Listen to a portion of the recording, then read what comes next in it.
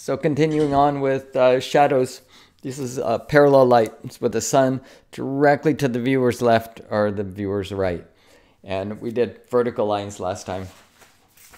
Looks something like this. We're going to do horizontal lines this time. We'll do a couple horizontal lines.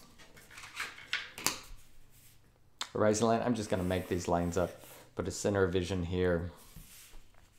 And here is a line. It goes, we'll stop it right there. Like, you know, just making up random lines. And let's see, we'll do this one to a vanishing point over here to the right. So this is center vision. So this would be a right vanishing point. Just kind of made it up. Just to do a 2-point perspective line and to do a line in 1-point perspective. And so here's these two lines. Now I just made these up. I have no idea how long they are. And the most important thing, I don't know how far they are above the ground. That's critical to doing the shadows. Like actually I can't even plot shadows for these because I don't even know where they are. So that's the end of this video. No, I'm just kidding. So I'm just gonna make this up. Normally you draw things, you know where they are because you drew them. And if you just made something up like this and then came the task of drawing shadows for them, then you're kind of in trouble because you have to figure out or decide where they are, how far above the ground they are. So I'm gonna do that right now. So here's, I'm just gonna draw a line down to the ground and just randomly stop it like right there and say that's how this is how far it is above the ground. Imagine this like it's like a drip line. Have a line of a drop of water that falls from this and it hits the ground. It goes plop right there. Or you can think of it like a flagpole. I like flagpoles, so I call them flagpoles. It's dropping a flagpole down to the ground.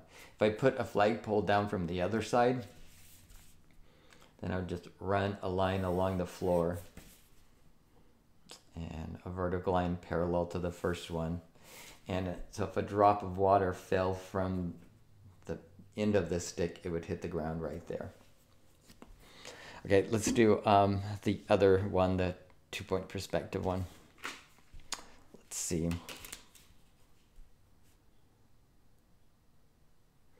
Let's drop this one. Let's make this one farther away. We'll make it hit the ground right there. So here is flagpole.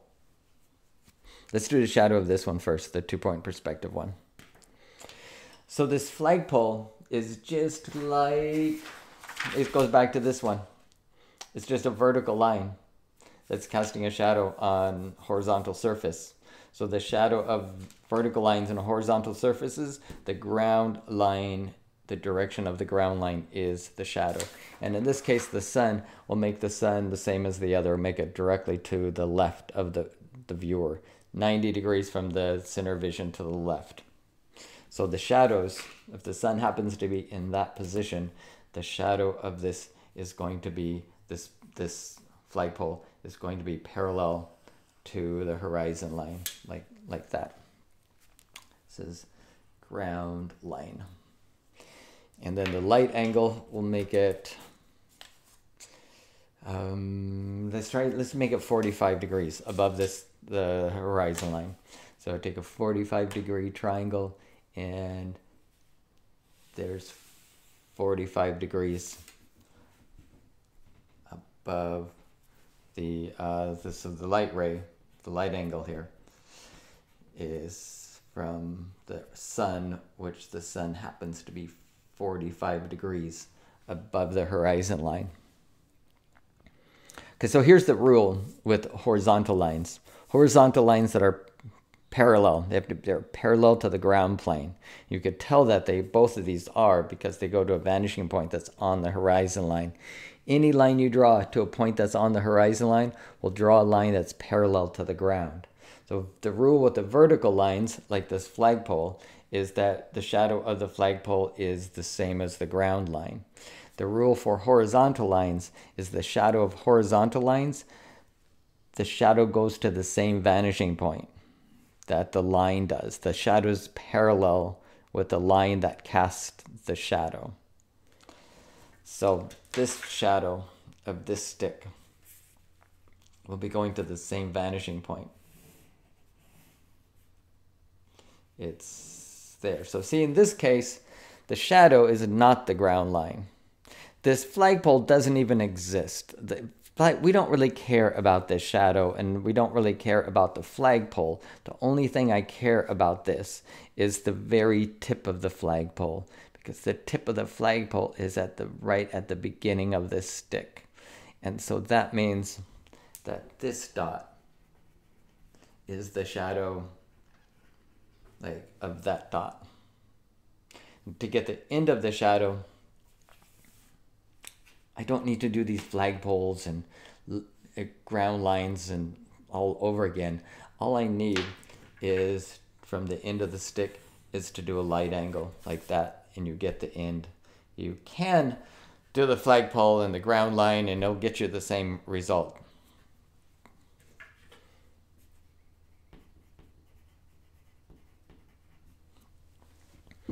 So anything that's floating up in the air, you need to drop lines down to the ground. Most of the time in a perspective drawing, a layout of the objects, if you have drawing stuff that's flying in the air, spinning around in the air, then you would probably have lines like this in their drawing anyway to figure out how far above the ground it is. So let's do this 1 point perspective shadow. So I see this happening a lot. There's nothing wrong with this. I put 2 flagpoles down there, and that's fine. But there are things in theory that are perfect, and then in practicality, when you do it, it's not always perfect. So this would work in theory. You put a flagpole and a flagpole from the end of this horizontal line, and then from the base of this, you put a ground line, and then you put another ground line. All right, that wasn't very straight.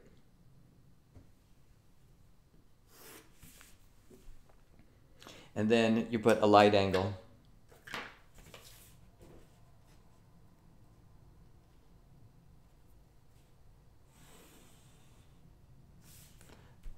You get a dot. And then over from this one, you do a light angle.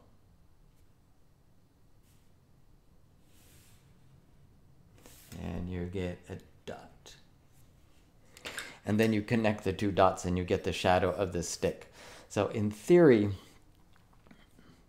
that should work perfectly. But in reality, what happens sometimes is if you're a little bit off with your flagpole, you're a little bit off with your ground line, and a little bit off with the light angle, it kind of snowballs and you get a dot that's maybe a little bit to the right from where it should be. And then the same thing with this side, the flagpole, ground line, light angle, you're a little bit off with that. And maybe that's a little bit off to the left. And then you connect the 2 dots, and then the shadow does not actually go to the vanishing point. See this one? Not quite.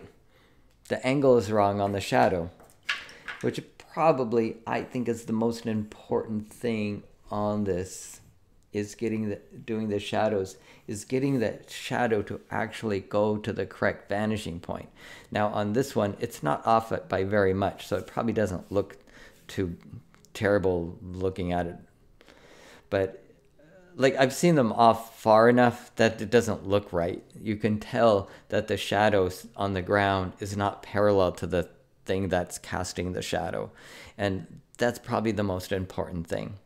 Having the shadow, like with this one, we just did one ground line, 1 light angle, this 1 flagpole, and if this was a little bit too far to the left or right from where I made it, nobody's going to be able to figure, like, visually look at that and going, hey, with the sun 45 degrees up into the sky, I'm thinking that shadow should be like a few millimeters to the left of where it is right now. Like, nobody has that kind of an eye, but you can look at them, and if they're a little bit off, it will look kind of funny. Won't look quite like there's something wrong. Even if the person doesn't know anything about perspective, we've been just walking the world and looking at things all our life, and you see something that doesn't quite follow the rules. Even if you don't know what the rules are, then it's going to look a little bit off. And the person might not be able to even like verbalize why it's off.